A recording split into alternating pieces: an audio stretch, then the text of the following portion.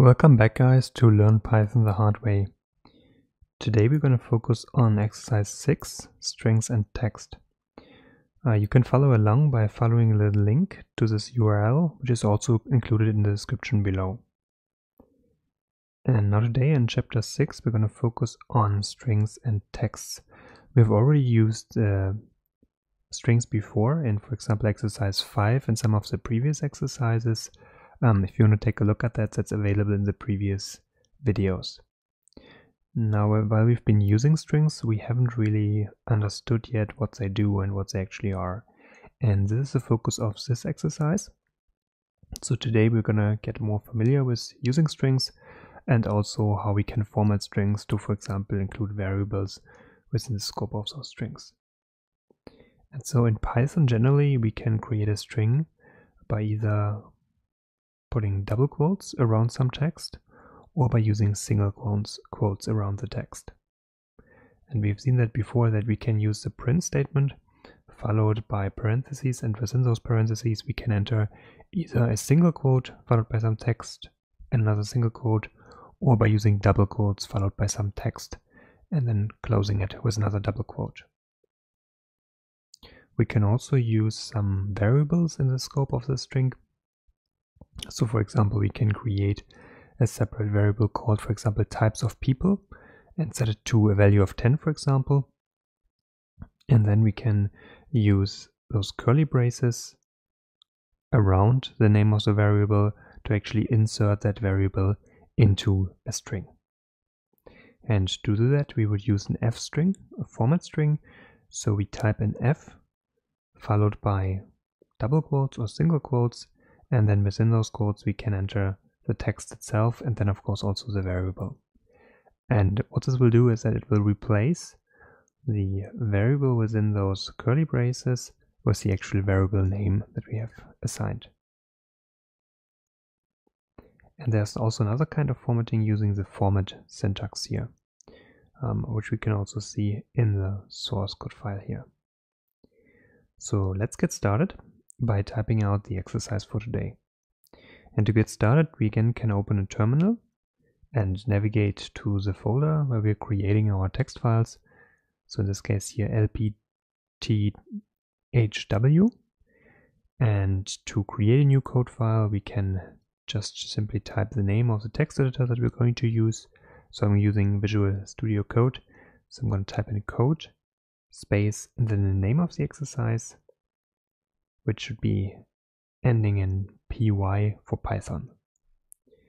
Now, once we press enter, a new file will be opened here and we can just start entering the Python code. So let's get started by defining a variable called types of people and setting it to 10, so that's an integer.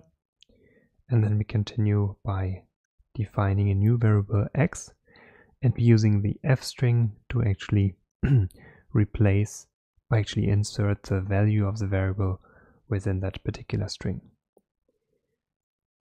So we can type this in here, and then in curly braces we type in the name of the variable. And what this is going to do, of course, is that once we execute the file, that those variables will be inserted into those strings. Let's add a new variable binary, as well as do not. We can add this in here, and then we can define a new variable y and use another f string to insert those variables in here.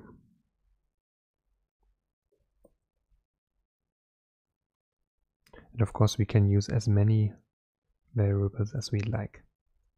Let's print that out. So we can print out x and y, which again are those strings that we defined previously.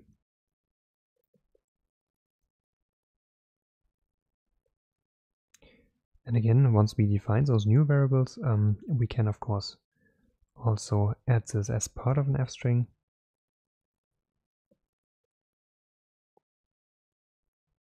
And we can also insert it within single quotes here.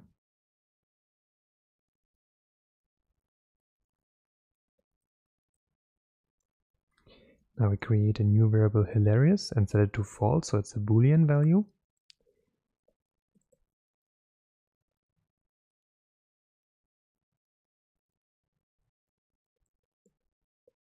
And such a Boolean value, of course, can also be inserted here, even though at this point here we're actually having an empty value here at that moment. But here we see the alternative option that we have. Instead of using an f string, we can use the format syntax. So here in line 17, we're going to print out joke evaluation, which is this variable here that holds our string. And we're going to format it to insert our value hilarious. Now this variable hilarious, which evaluates to false, can then be passed to this particular string here, and will then be inserted here where we have the curly braces. Finally, we can create a new variable w, as well as e,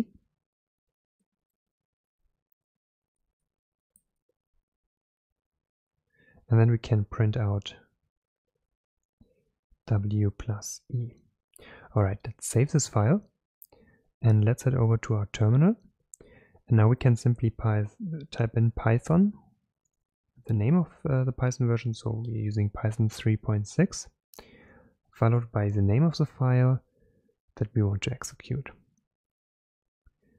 Now once we press enter, that code file, everything that we entered is executed, and now we can compare it to the actual output that we expect.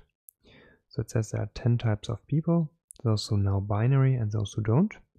And if we take a look again at our text file, we can see that in this case, for example, we are basically replacing the variables we created, and we insert that basically into the strings that we're using here.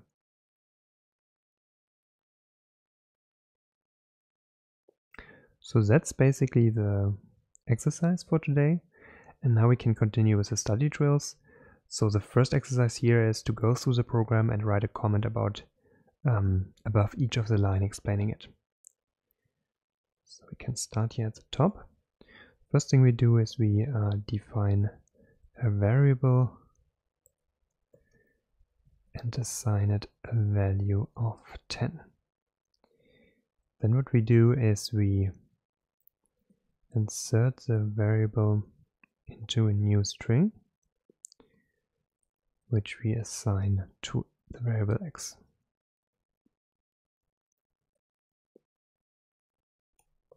Next, we're gonna define a variable with a string binary, and we define a variable with a string don't.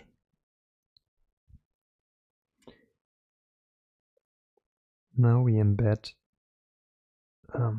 those two string variables into a new string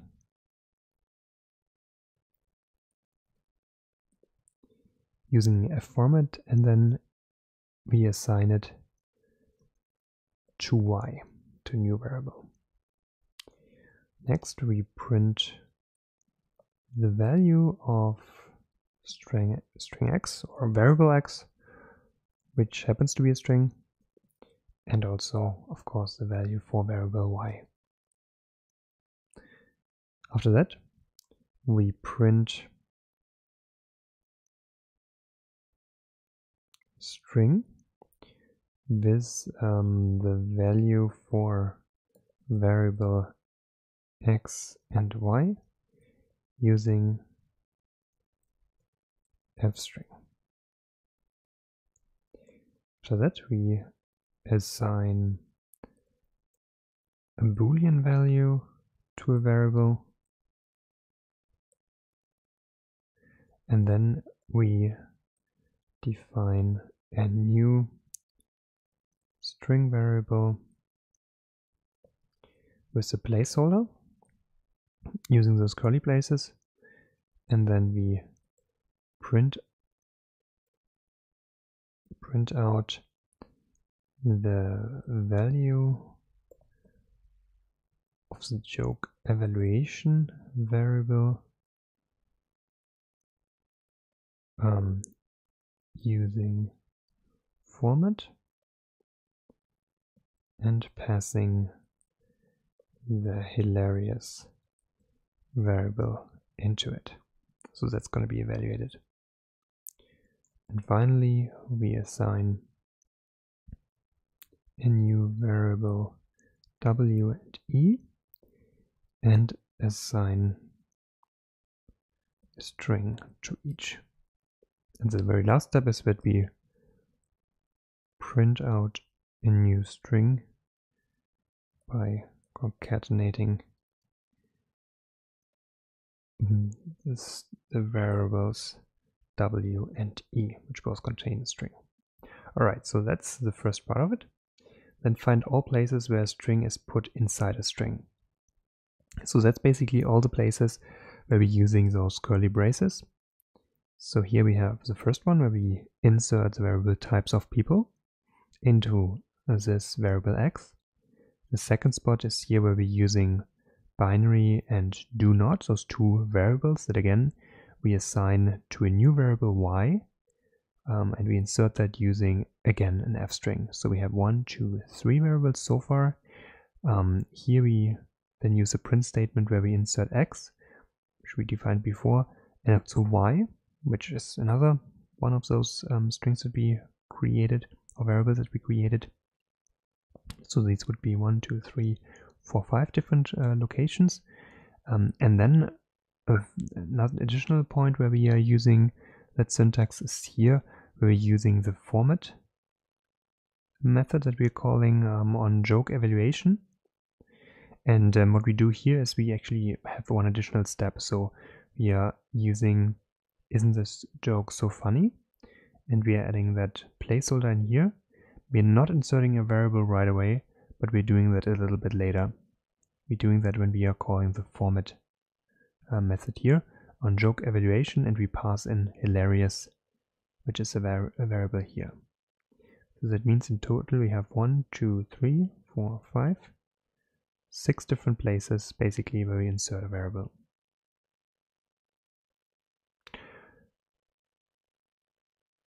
So and it's more than it's more than 4 places. It's actually the 6 places. So we have here 1, 2, 3, 4 strings here where we are using that f string syntax, but then we have an additional string where we're actually using those placeholders here, and we're using the format method here to actually accomplish that.